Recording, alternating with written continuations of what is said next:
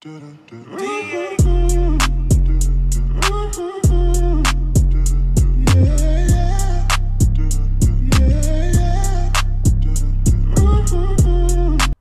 percolating YouTube? It's your boy Baffle Superstar. We back with another video. Now in this video, I'm gonna be talking about what I want to see in NBA 2K20. So before you leave the video, leave a like, comment down below if you agree or disagree with anything I say. Share the video, tell a friend, tell another friend, tell another friend to subscribe. We're on the road to 1K, and let's get right into it. Now, let me start off by saying that this is not in no particular order. This is just what I wish we can see in 2K20. So yeah, so enjoy these highlights from 2K19 and let's get into it. So first off, we need to change something. Well, not we, but they need to fix the archetype system. I don't know, like, you have an archetype system in the game because you don't want people to be like LeBron and KD and all these superstars in the NBA.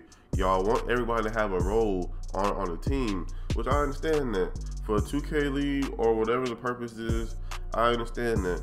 But don't limit us to an archetype and then let people do things that's not part of the archetype.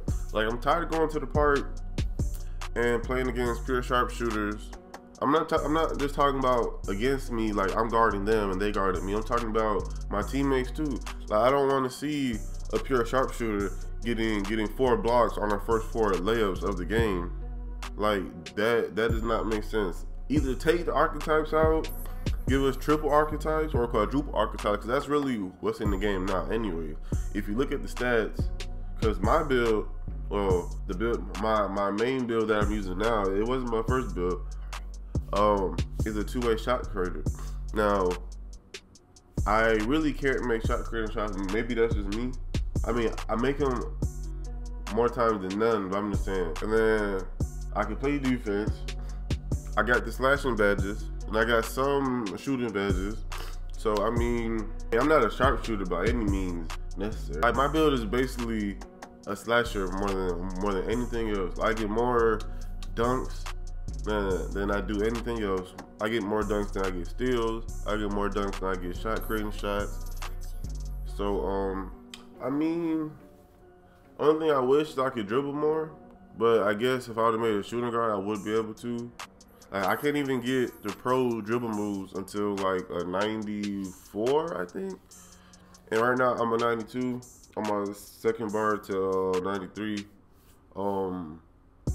I'm pretty sure that's my fault because I made my build a little too heavy. I probably made my arms too long. I think I'm 6'9", 230. And I think my arm span is like one of the Draymond Green lengths. So, but yeah, like I said, either take our archetypes or stick to the specific archetype. Like, if you're a glass cleaner, why do you have post moves? Like, your sole purpose is to get boards. Like, I don't care if they strength and box out and rebound is 99, that's fine, but don't give them post moves. Like, don't do that. And make it to where Bills can't get to 99 or just take 99 out. Like, I don't understand. Cause, like I said before, if you're a pure sharpshooter, that's all you should be able to do. You're not a playmaking sharp. You ain't a sharpshooter playmaker. You're not a two-way sharpshooter. You ain't a sharpshooter defender. So I don't understand. Like, I've seen pure sharpshooters get better dunk animations than I do, which makes no sense. So just fix the archetypes. If you take pushing out, you can fix other stuff in the game. Like, you didn't even have to take pushing out because y'all put it in there for a reason. But just make it a foul at the park or in an NBA game. Like, if somebody pushes, make it a foul. That's how you stop pushing at the park. Another thing, we need a new neighborhood. We need more than one neighborhood. 3 neighborhoods, it'll be fine. Make it like a theme to where you can like travel. I mean, I don't want to even say unlock achievements, but like have things exclusive.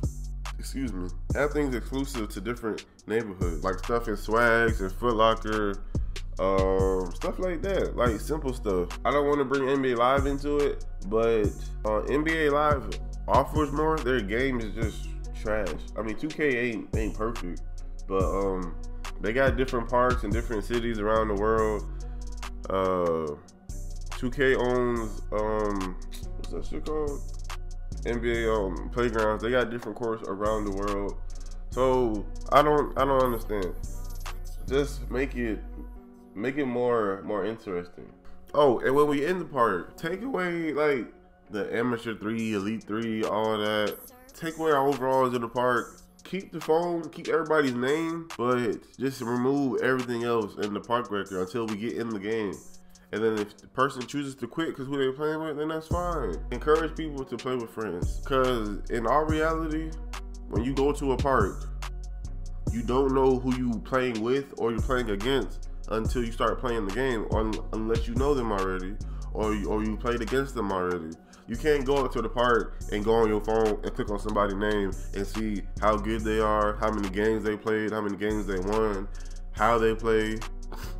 You know what I'm saying? So if you want to make the game more realistic, then do that.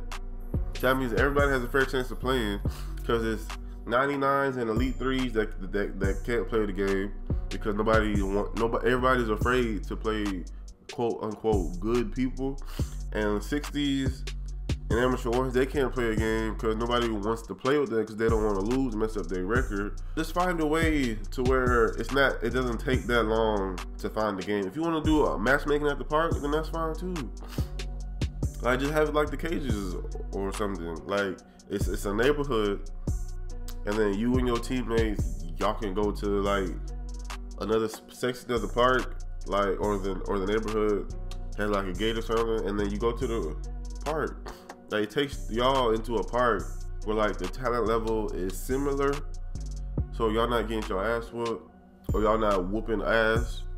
Like, it's a competitive game. It works out for everybody. If you got the rep system and opponent strength, then that works out for everybody because it's more balanced. And if you're gonna have a crew, like, have a crew only section of the park too, where only crews can play. Just don't have like one event like every month or something.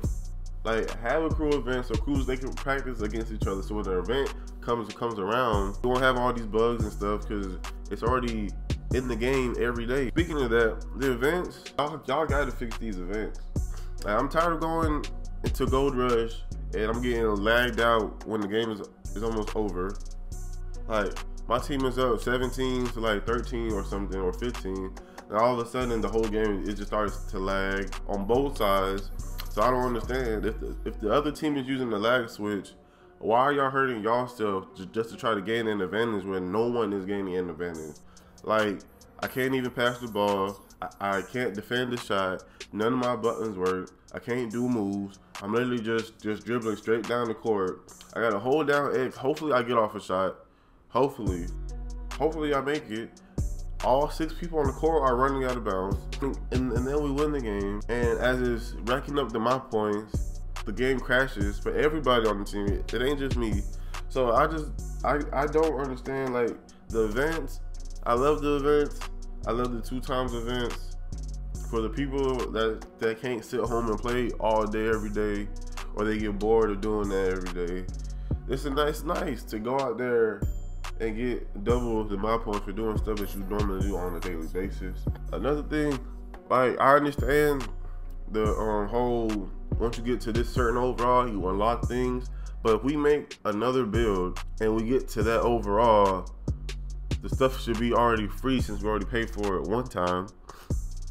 Like, I don't want to have to grind to a 91 and take my shirt off to get all these tattoos, and then I don't want to use that player at that point in time. So I make another player, spend money to get him up to 85, grind him to 91, just like take my shirt off to buy more tattoos. Like, if I already paid for the tattoos, then let me just put them on this player. I'm not really losing no money because I'm still playing the game to get the 91. So, I mean, I don't understand. Like, 2K tries to make so much money, but they end up losing out on money too, because it's people that don't care. Like, it's a part of the game, and they want to spend the money to look how they want to look or do the things that they want to do. But it's also people that won't spend no money on the game at all. They rather go do a VC glitch or something for hours instead of just enjoying the game, because the microtransactions are too damn high. It's too many of them. Like, either lower the price of VC, or this year with the bundles and all the sales, I mean, it was cool. If I grind to 91 to 1 player, no matter how many other builds, if that build gets to that overall, I shouldn't have to buy what I already paid for it on another player. That's all I'm saying. That's all I'm saying. And then with the pre-order bonuses, that they only go to 1 player, that's stupid. It's not like, what are y'all losing from all my players having the same clothes, or the same shoes, or the same Mycareer? Y'all not losing anything.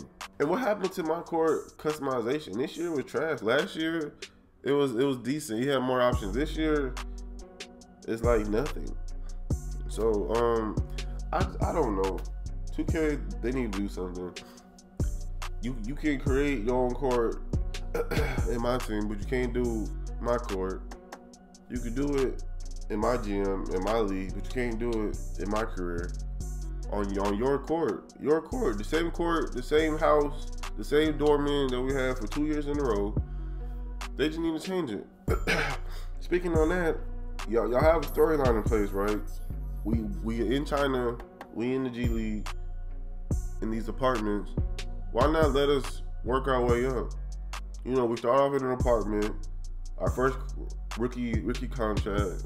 We have enough money to buy a house, buy a car. Like, let us have options. Just like in Madden career, how it used to be. When you first get drafted, you get like a couple options of what kind of style house you want. And then once you start getting more money and bigger contracts, you can upgrade your house and pick something better. Like, why not have that in Mycareer? Why not? We don't have to have cars yet, but let everyone's Mycareer be different. Like, give us different housing options. If we want an apartment, let us have an apartment. If we want a big ass house, let us have a big ass house. If it's in our contract and we can afford it, why not? Why not? I just don't understand. Like, give people a reason to go to their Mycareer. Give people a reason to play Mycareer or be in the neighborhood. Have more than one neighborhood. Fix the archetypes. It's the small stuff. We ain't asking for no big changes. And change the badges too. Don't nobody really use charge card except for a lockdown. Oh, speaking of that, every build should not be able to shoot. Like, I don't want to see a pure rim protector making threes. Or if that's the case, make it to where if you don't have shooting badges at all, or your archetype is not supposed to be able to shoot, it's impossible for you to get a green, ever. I don't care if you know your jump shot, you've been using the same jump shot since 2K10. You should not be able to green a shot if you can't shoot. Like, if you're locked down, your sole purpose is to play defense. You shouldn't be able to make a three. You shouldn't be able to do moving, spinning jump shots. You're not a shot creator. Slashing, I mean, I guess if you want them to have some type of offense, but at the end of the day, they're supposed to be playing defense. I'm just saying, pure sharpshooter should not be able to get a board over someone who's taller than them, who rebounding stats are higher than theirs, or is supposed to be at least. And glass cleaner should not be able to get every board. Like, every board?